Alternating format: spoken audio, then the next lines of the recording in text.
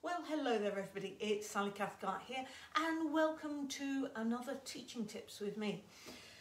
So I thought this week I'd talk a little bit about teaching teenagers. It's been a subject in October that we've been looking at in the Curious Piano Teachers and come up with some really interesting thoughts, ideas, sharing and suggestions and repertoire. And we had a great webinar actually on the topic of teaching teenagers last week. So I just wanted to share with you just one or two little insights from that.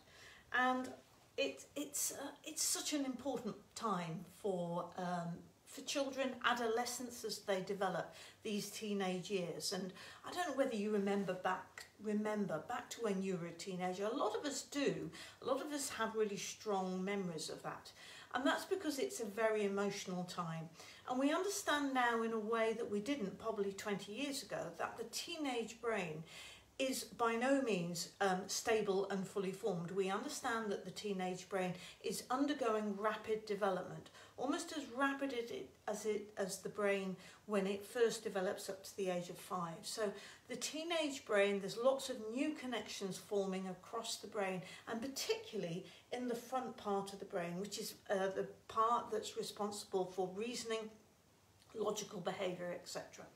So this is really coming on board, which is why they are beginning to be able to think things through in deeper ways, and the reason why teaching in itself has to be different for teenagers. However, behind all that logical reasoning coming, the emotional side of the brain is very strong still, and it will just take over. It will just flood their brain. So they have no logic. They have all this coming on board, but they don't always know how to work with it. And I think that's such an important thing for us to remember, that the teenage brain is closely linked to the emotions, and which is why they can go from one mood to another, and they have no control over it. They have no control. So just keep in mind your own experiences as a teenager, and how, life just seemed to be a big turmoil. That's one idea for teaching teenagers, that you're never quite sure what you're going to get. And really that's the second thing I wanted to point out, was be prepared to go with the flow. So if they come into a lesson having not done any practice, it might not be because they are lazy or just not motivated. It could be that things have just been going on for them, and actually they haven't been able to get there, or the motivation hasn't been there. Now, be prepared in these situations to change the lesson plan. Don't be so fixed as you are, say, with the younger ones, where you really are guiding them through. Teaching a teenager is much more of a dual sharing thing, or actually three-way sharing still with the parents out there. But often you, the teacher, have a different relationship to the parent and the teenager. They'll often tell you stuff that maybe the parents aren't knowing, yeah? Because by this point, you are a special person in their life. If they started lessons with you at 6, anyhow, that's another matter altogether.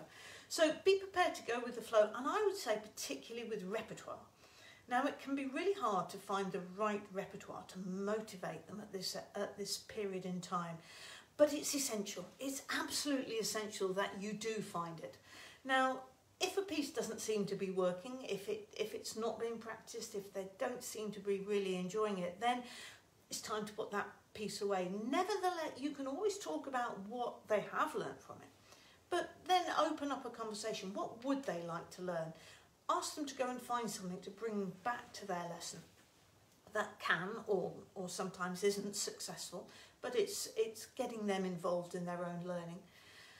And I know I and quite a few of the other teachers who were on the webinar last week, we spent a long time looking for pieces of music that we think this pupil is going to really like and get switched on by. And one of my teenage students certainly found this when she was learning a piece of music, wasn't working. This is when she was about 13 or 14, and I spent some time looking at pieces and presented her with a piece actually that was beyond her level. But she absolutely loved it, and it helped her to come out of the plateau that she'd been on and get up to that next level. And often music can do that. It's a bit too hard for them, but they love it so much that they will go on. And she's just taken a grade 7 and is going on into grade 8 and is just loving, forget about grades, she's just loving playing the piano.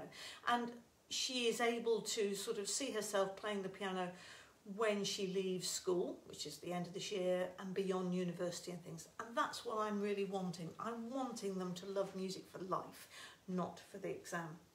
So the third thing I want to just say about this is that as a teacher teaching teenagers, as I say, you have this long relationship with them.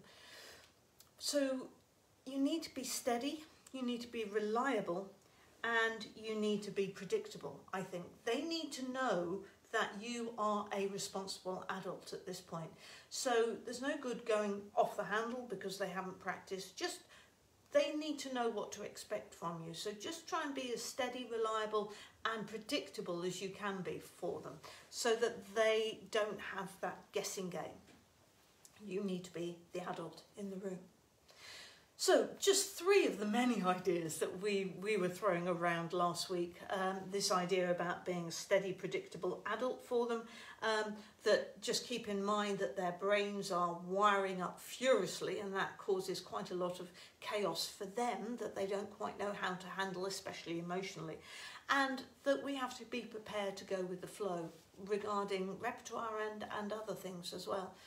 And if we do all those things and put lots of other things in place for them, we're going to get them over that difficult period, which it can be, where they begin to lose an interest. And we want to keep them hooked into music, whatever kind it is that they want to do, so they are musicians for life, even if it's just through listening, but they have a love for music.